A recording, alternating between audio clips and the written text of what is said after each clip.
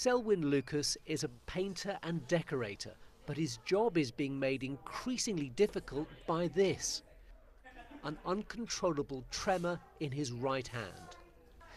The shaking is caused by a mistiming of the electrical signals, the commands sent from the brain to the muscles in the hand.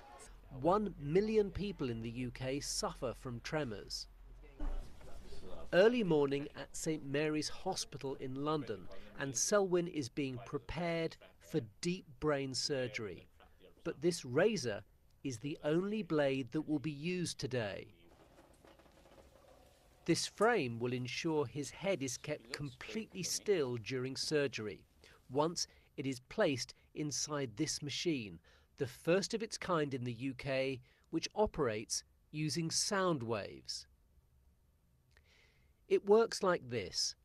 The device has more than 1,000 ultrasound beams.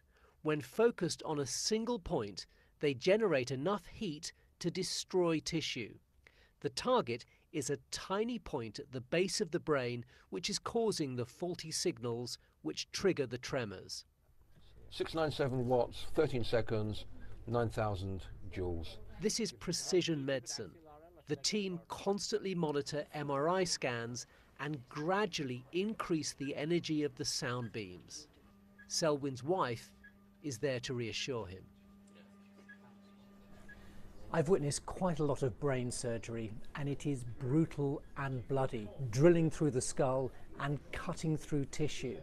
The contrast here is astonishing. There are no scalpels, it's all done with sound waves, and the patient is awake throughout. And the result? Remarkable. The tremors have gone. His right hand is steady, and this is a permanent fix. Doctors believe ultrasound surgery could treat other conditions.